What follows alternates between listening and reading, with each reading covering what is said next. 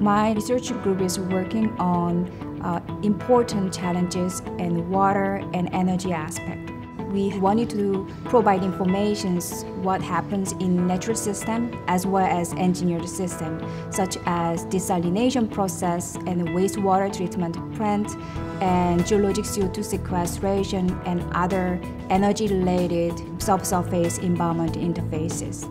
Working in Dr. John's lab is both rewarding and challenging. She's always pushing us to do our best work and to keep getting the best results, even if it takes a really long time, which in the end will be good for our careers, especially if we go into academia. And she's always looking out for us for opportunities to help us grow and expand as graduate students.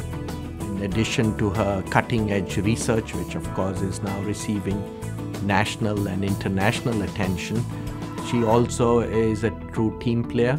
She is our graduate studies director and she manages the programs extremely well.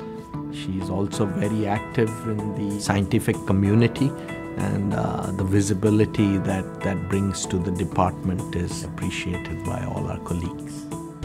And that helped me to think that I can do something that matters for our institution as well as for our young generations. So when I know this and when I applied to Washington University, I felt like this is perfect match for me, that I can do something that matters.